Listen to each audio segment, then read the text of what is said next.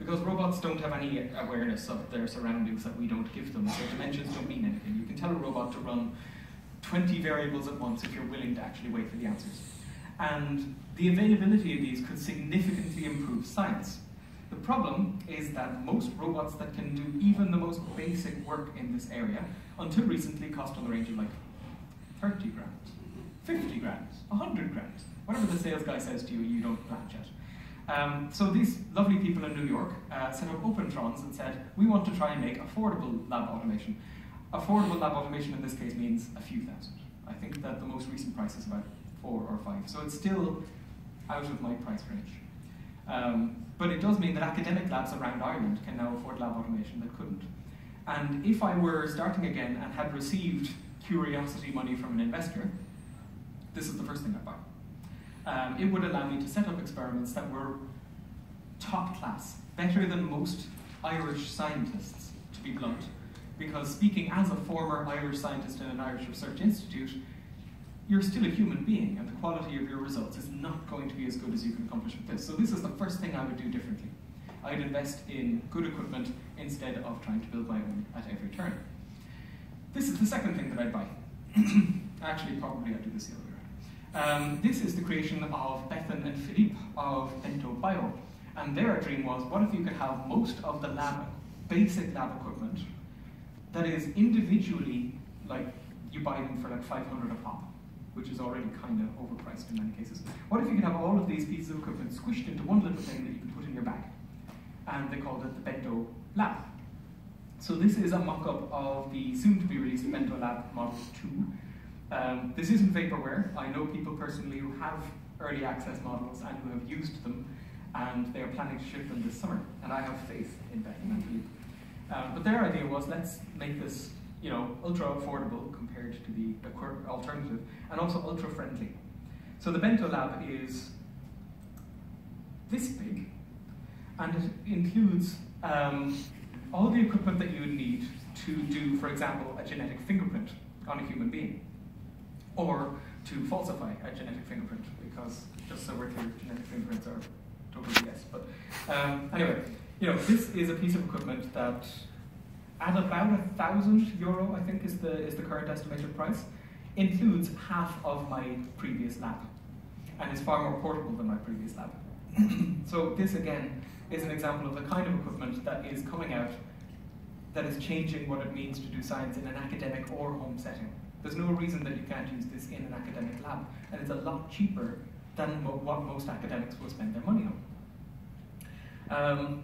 So that's what I would have done differently. Now, what I ended up doing when I left my basement lab and closed the doors was I shortly thereafter joined the accelerator for biotechnology startups that Bill Liao had founded in Cork, which was then called SynBio Accelerator, immediately rebranded to IndieBio, and has most recently rebranded as RebelBio. They're big on the rebrands. You know, there's a little bit of transatlantic politics going on there, and also we just want to make it clear that this is the one in Europe, and the other one is the one in North America. So most recently, it is known as RebelBio. I ran RebelBio for 2 years as the director of the accelerator. I worked with some amazing people, both my direct colleagues and also the startup teams who came in. And the format of RebelBio was 3 months, $50,000 US, and access to a lab in that time, and a pool of mentors who we fly in and, you know, give a forum to help out. And afterwards, we give you a great big splash on stage. This is a photo after the demo day in 2016, just gone. And we try and land you investment so that you can do your next big thing. And we had a lot of really cool people that I loved working with. Some of them I knew from the DIYBIO and biohacking community for years. And I was really chuffed that they would come over to my country for once, you know. Finally, you're all coming to Cork. It should have been in the first place. And you know, starting their companies in Cork and developing these technologies in my own backyard. So that was really exciting. I was living vicariously through these people for 2 years. One of them, for example, is Aronix. The founder, Chloe, set out she had no peanut allergy herself, but she decided that it was a great injustice that peanut allergies existed. So she set out to make an allergy-free peanut, which is not only a great humanitarian gesture, it's also worth billions to the food industry. Because anyone who wants to sell anything with peanuts and anything else without peanuts has to have two separate production lines. Whereas if you could have allergy-free peanuts, you could bring those together and save yourself millions a year, hundreds of millions a year for large suppliers. So this was a big business opportunity as well as something that could save a lot of lives and human suffering. And I always nudged our selection process towards ideas like this where possible. We had some companies going through doing very exciting things, like trying to forestall aging through like advanced nutrition, finding new antibiotics in backyards. There have always been like really cool ideas swimming around out there, and for me it was amazing to spend 2 years with these people coming to my home city and developing them here. So that was a lot of fun. I have since left then DIYBIO EU, now Rebel Bio, in the capable hands of my former colleague Stephen O'Connell. So anyone here who has any bright ideas, I can put you in touch with this guy. And he's exactly as lovely as he appears. And I'm still looking forward to seeing where that goes, even though I've parted ways with it. At around the same time, we founded a biomakerspace in Cork. Now, this is actually more audacious than an accelerator, because there's a financial incentive to get people to fly into an accelerator, but why a bio accelerator in Cork? Sorry, why a bio lab? Why a bio community lab in Cork? One reason is that the EPA told me to. So when I met them and asked them to give me a license to make genetically engineered monstrosities in my basement, they asked me if I could make a group application next time. Like, it would just be more convenient if all of you people would get together and make one application. So I decided to indulge them. And we never actually did license Forma Biolabs yet, because the need had not arisen.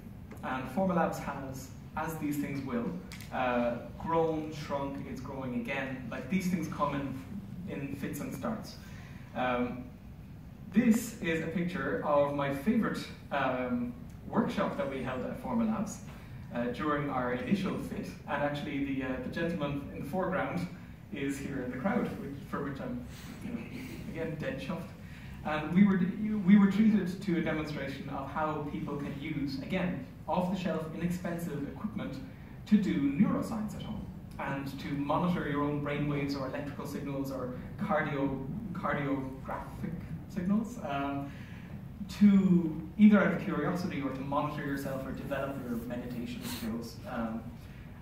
And we got a really good turnout for that one. I think it was a free event, and we advertised 20 tickets and ended up receiving about 30 or 35 attendees, which was fun. I'm sure that the fire safety of it was not that great, but it was fun.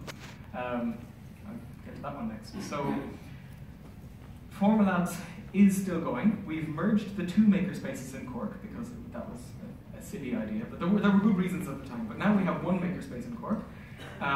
We're considering renaming it to Forma Nexus, because Nexus was the original makerspace, Forma Labs was the upstart biomakerspace. Watch this space. If you know anyone in Cork who is into creative use of technology, by all means send them my way, because we are trying to reach the right people, get them involved, and kickstart a great makerspace in Cork. And the biggest problem is that we're all too employed. Speaking of which, so I said that I've been toying with imposter syndrome here, because I've actually turned around and moved in a totally different direction. So this is the first talk I've given on biotechnology and DIYBIO since, in many ways, relegating it to a footprint in my own professional history. I hope to go back to biotechnology in a big way someday. But I have high dependency children and a full-time job. So I am nevertheless excited with this full-time job. And it is a kind of like very different thing. So I'm now working with a company called Scraping Hub. We do data